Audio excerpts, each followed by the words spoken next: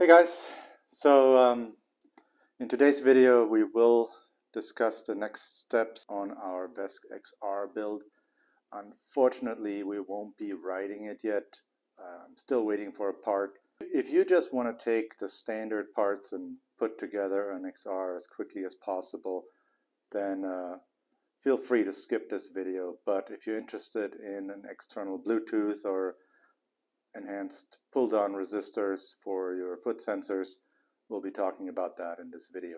But yeah, unfortunately, I won't be writing it today. It took me a little while to take the next step and finish up the controller box because I've been waiting for another part, and it still hasn't arrived, and it's the next weekend, and I really just want to try writing this thing. So I was getting impatient, and I'm building it now anyway without my most favorite addition, which is the buzzer. So I will have to add the buzzer later. But I want to show you quickly what else I did to enhance the experience. So the built-in Bluetooth works great for configuring it when you're on the bench, when you're at home, and it works great for downloading firmware. All that is pretty reliable. I've never had an issue really. But when you're riding and there's currents going through the controller, for some reason the Bluetooth signal keeps cutting out and my app keeps getting disconnected. So that was getting kind of annoying, and now I've added a Bluetooth module, which you can see right here.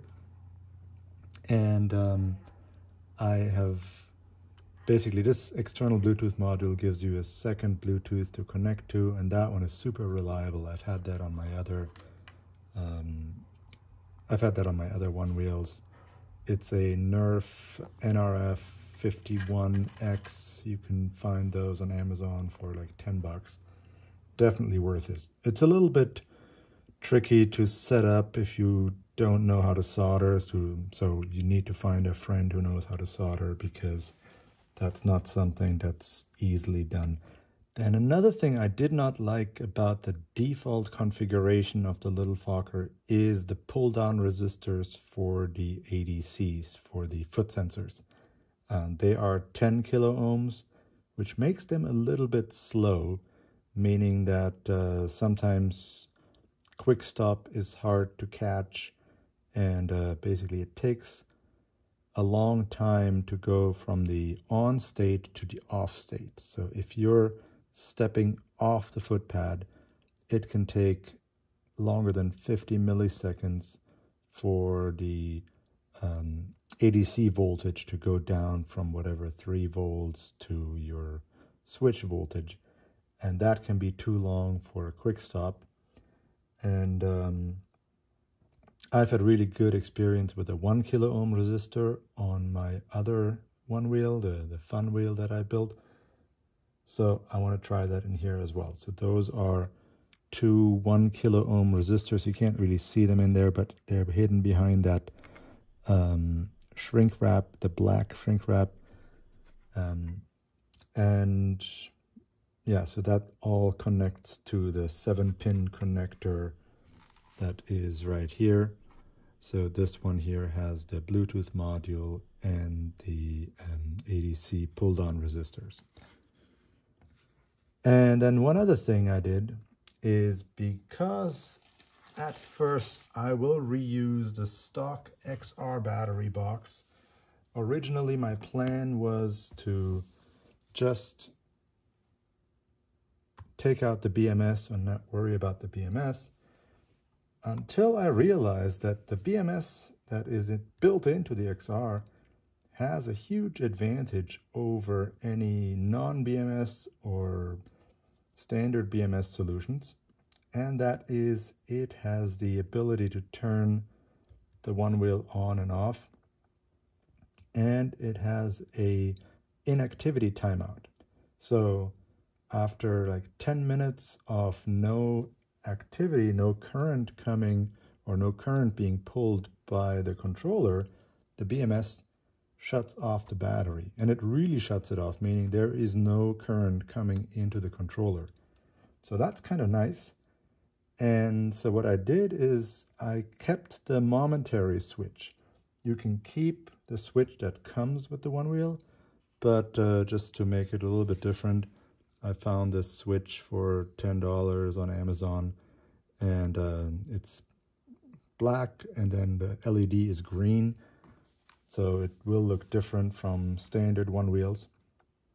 And all you have to do is you have that one pin that controls the on-off state needs to be connected to this pin right here, which is that blue wire going to the BMS.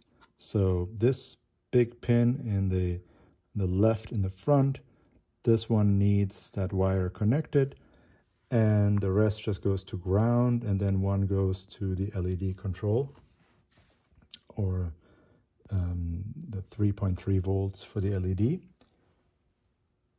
So that will allow me to just reuse the on-off functionality of the BMS, and will give me inactivity timeout, meaning if I forget to turn the OneWheel off, it shuts itself off. I don't have to worry about storing it for a longer time or anything like that. And I tend to forget to turn off my OneWheel a lot. So this is a really nice feature. And at least I'll have it until I build my own battery for this XR. I also have to say it is very tricky to get this controller to fit into the enclosure like this. With all the wires, the way the enclosure is made, you need to have the battery wires come out here. They go underneath and come out on the other side. You can't flip it the other way, which I tried first. So it has to be this way. And then you really have to be very, very diligent to not have any wires going over the bridges, but they have to go through those openings, so that when you push the controller down, that it does sit perfectly flush. You really should be checking your controller so that when you look at it like this, to make sure that it's not crooked. And I can see it is crooked again. It kind of doesn't want to stay in place. So you got to push it down really good and make sure that when you put the lid on there, that it is in perfect position. Otherwise, if there is an angle to your controller and you push the lid down, then the MOSFETs won't be equally pressed against the aluminum, which is really important because of the cooling. Also for the cooling, I kind of regret not even getting a thicker thermal pad. You do need a thermal pad, it's not optional. Without that pad, your MOSFETs will fry instantly as soon as you start to power the motor. I know that because my very first OneWheel, that's exactly what I did. I didn't have the thermal pad yet, and I powered it on, and they fried. So don't do it. You actually want to pick a really good thermal pad, in my opinion. They have these here. You want to look for thermal conductivity that says 12.8 watts per whatever it is, millikelvin or something.